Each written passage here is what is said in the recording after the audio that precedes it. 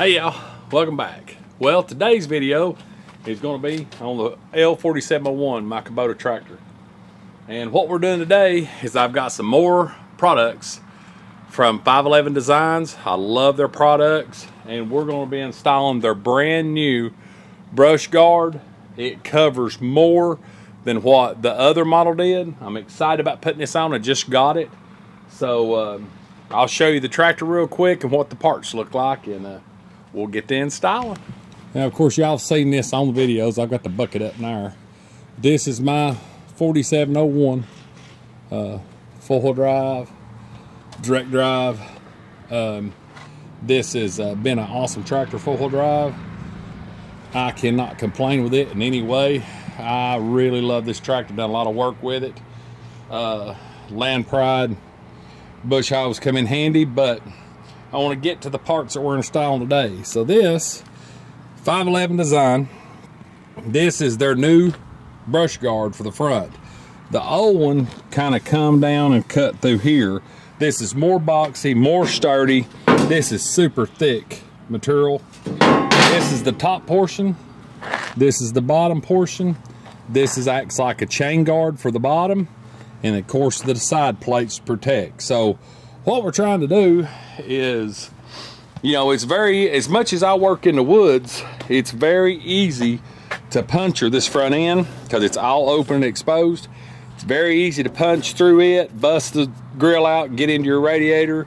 You got your clean screen behind here, right back here. Plus the side guards are going to protect these here where you get airflow in, keep sticks from ramming in there when you're pushing brush and whatnot, or loading something. So this is going to be a huge upgrade for the old L4701. Okay, by the instructions that they've sent, it says step 1, assemble bottom portion of 511 guard to the middle. Do not tighten the screws at this time. Leave the screws loose enough to allow movement. So basically the tools you're going to need, everything comes nice, neat, boxed in a little white box. This is the bolt pack. Comes with really cool stickers. Everybody loves stickers. But one thing I do love about 511 Design is it is made in America. And this thing was stamped and built and everything right here in America. So what we're going to do is, it says to attach the bottom, the heavy plate, which will go like so, to the mid plate. So it's going to take a 9/16 wrench, and I'm using a hex key 732 impact. I'm just going to get them started with it, and we'll go ahead and get that put together.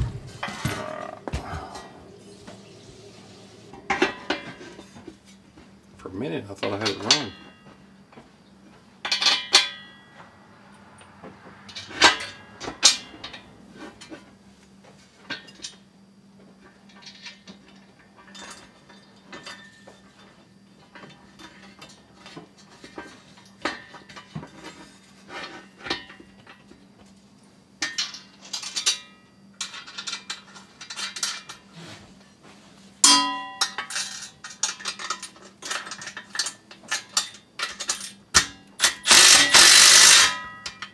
Oh, shouldn't have tightened it.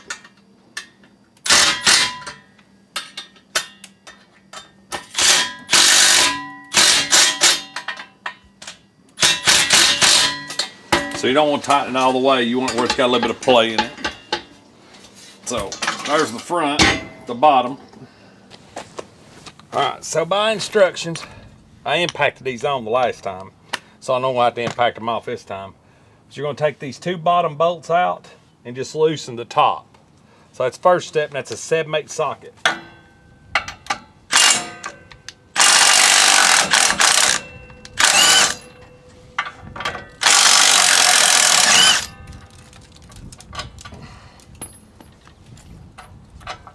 And all you're going to do is loosen. At this time, it's probably best just to leave that tight. So now we're going to go to these bolts, which is 1 inch and 1/16. Break these nuts loose. take You got 2 nuts on this one. Got them both at the same time. Pull them off. And you're gonna have 3 or 4 washers. You're gonna have these 2 nuts. And you're gonna go ahead and take this washer, that slide washer, and these 2, well, leave them 2 on for now. And then just push this back out of the way. Follow to the other side.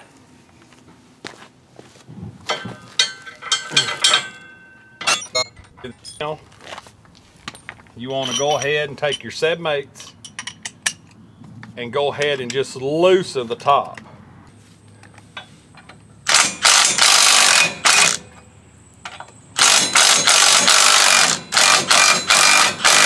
Okay. So you got a little bit of wiggle room. I'll push these back up when I put the bolts back through it. Okay. Now, you have when you take this apart, you'll have your 2 nuts on the outside of the bolts. You're gonna have 1 big washer, and you've got these 2 that go just like this. This whole assembly is gonna go on the inside of this guard. You're only gonna leave 1 washer. So these slide pieces are going to work, or these slide washers, these like compressor washers, are going to go against the inside of this plate. So what we're going to do is we're going to slide these bolts back. Well, not like that. Slide these bolts back where they're barely even sticking through, just like so. And then we're going to take this. This might take a little bit of wiggling. I'm going to push this bolt. Oh, come on. Push that bolt through to hold it. Now this is where it might get a little finicky. This washer has to go in here. So you might want to take a screwdriver or something, hold it over, and then put your washer. There we go. So I'll move the camera up here and show you what this looks like. So basically, you need this washer. Let me get this way. You can see right there, you need the washer on the inside. So what I would suggest is you leave 1 washer on, put the guard on, push the bolt through to hold it, and then do just like I said on this side, and take your washer. It's kind of hard to get it between there the way it's sprung, so you might have to have a screwdriver to bend that back, or just push it back a little bit, slide the washer down, put your bolt through. Now we're going to assemble it just like this. So you got your two washers, and make sure that they're just like this. I don't know if you can see that. They need to look like that. Put those on that side.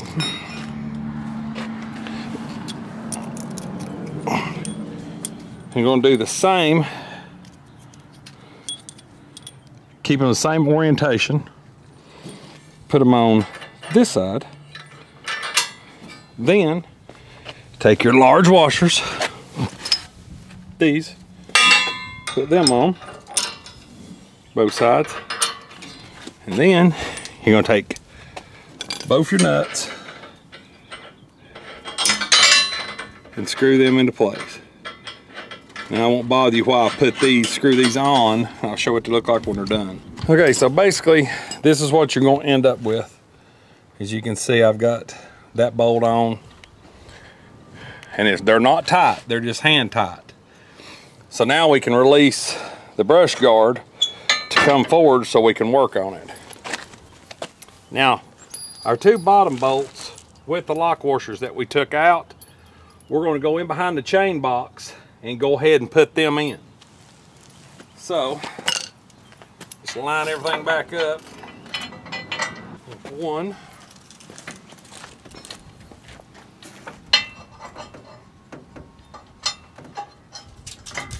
Get those bolts in as far as you can by hand.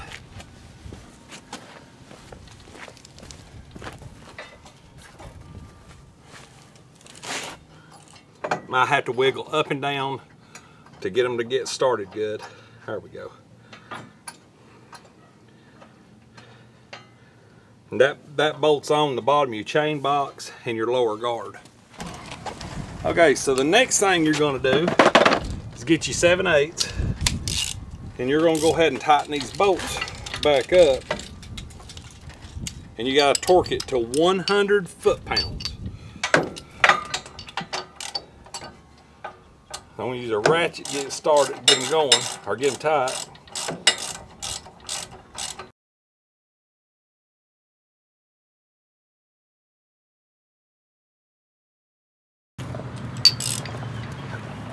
Now we're going to go set our torque wrench to 100 foot-pounds. Right there. Lock it in place. Use your deep well 7/8.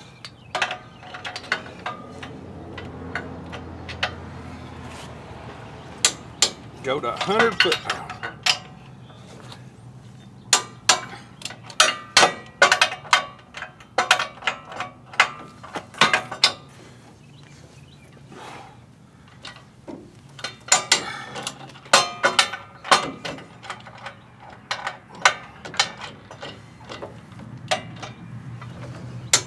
Alright, there's 100 foot-pounds. Next, you're going to get your 1/16 socket, and you're going to tighten these 2 bolts on the outside to the resistance you want on your brush guard. I'll throw my 1/16 in there. Okay. Go a little at a time till we see how we like it. All right.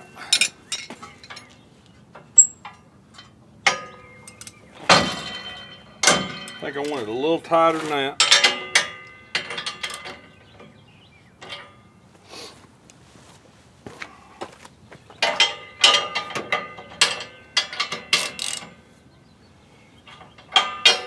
Pull your pin. Oh yeah, that's perfect. And then you're going to take your 2 nuts, and these are just jam nuts. You're going to run them in on both sides.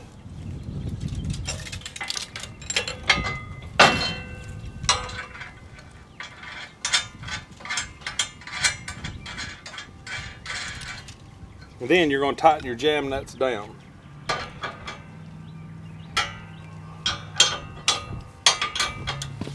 So you can't forget about your bolts in the bottom. So we got our 7/32 socket, which you can use, you know, some people call them hex keys, some people call them Allen keys. Here in the South, we call them Allen key, or Allen head. And then get your 9/16 wrench, and go ahead and tighten these bolts at the bottom. And this bottom part will be on.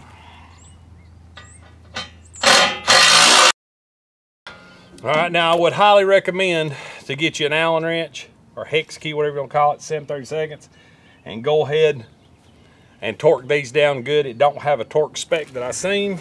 Okay, by the directions, you need to take your front end, your upper guard, slide in first, and then force down, just like so. Alright. And there needs to be a 3/16 gap here for clearance when it goes forward. And that might differ on certain models, because this does fit many models.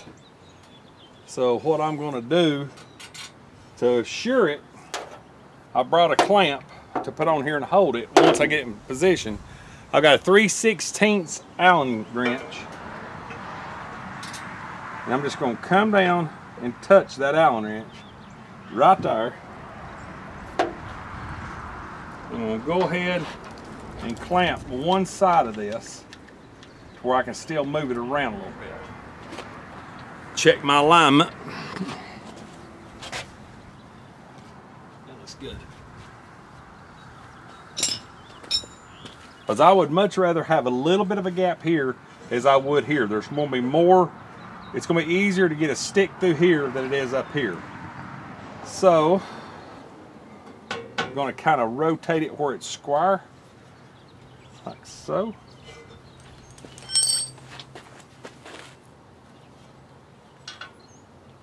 All right, I'm against my crossbar right there. I've got a good gap. Now I'm going to check my alignment. Make sure that I don't hit.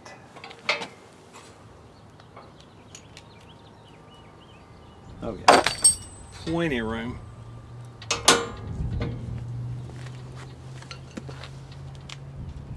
That looks good. That looks real good. Matter of fact, I might even go down. I don't know, I'm gonna leave that gap there. I don't wanna get into a mess with it because I'm not gonna gain anything here. So I've got my line good. Everything's lined up. So now, you're gonna take a marker and mark. Ease this forward. I suggest a clamp on both sides. Pull your pin. And then while everything's located where it's at, we're going to mark it.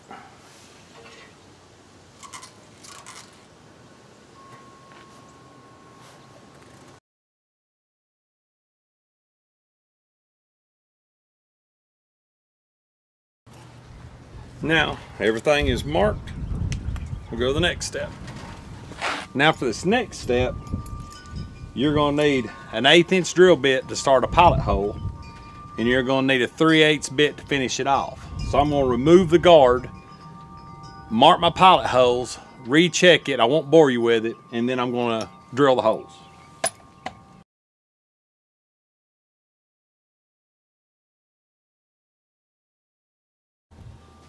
Hey, swap out my 1/8 inch for a 3/8. Drill these from the outside.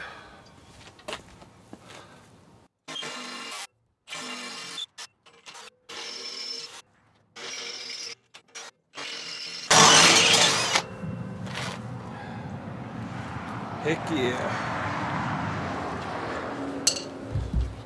Okay, now that my holes are drilled, I did the 1/8 inch pilot hole and up to a 3/8. I'm gonna put my guard back in and make sure that everything lines up.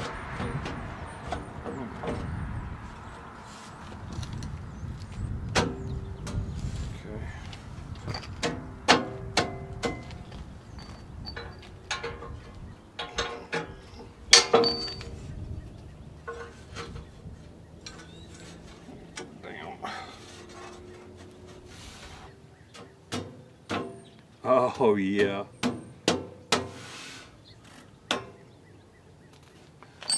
Everything looks good. Now, if you're just installing the brush guard and you're not putting the side skirts on, you would go ahead and put or your side protectors on. You'd go ahead and just bolt this in place. But my kit that I ordered comes with side plates and bolts. Now this kit will come with longer bolts. So if you have installed this already, you're going to take the bolts you originally put in it out, and the other ones are about 1/4 to 1/2 inch longer, and you're going to replace them with it. So I'm going to grab the bolts and I'm going to put these in place while I'm at it. All right, so I'm going to take my plates here. You're going to have the 511 down.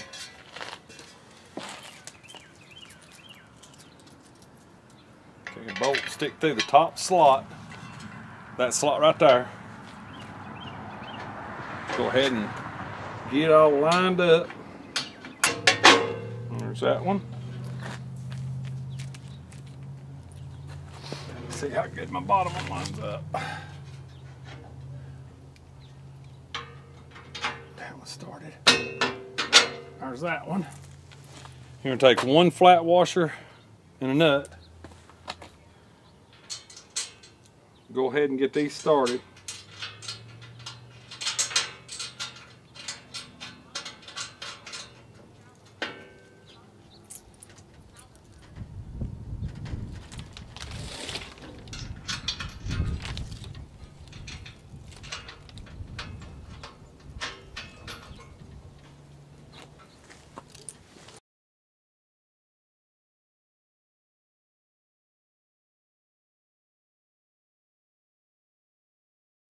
Now, all you have to do is tighten.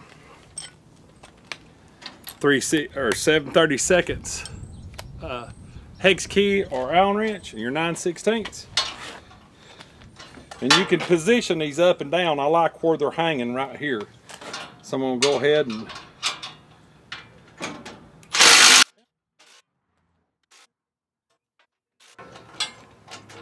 that, my friends, is it. So, as you can see, that's completely encased. Keep a good line at the bottom. Those side covers look really good. And the main thing I'm after is try to protect anything coming up here on my headlights, and try to protect these breathers, or them vents on the side. Really good fit. As you can see, it's the same. Put it in the top of the slots. This thing has multiple slots.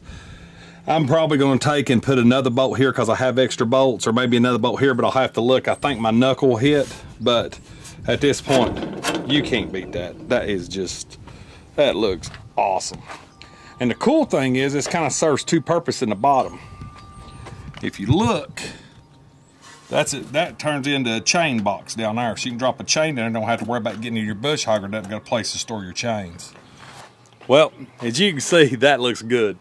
I mean, I love all 511's designs, all of their accessories. I've got all of them on my, actually I have the rubber mat in there I'm fixing to put on here in a second.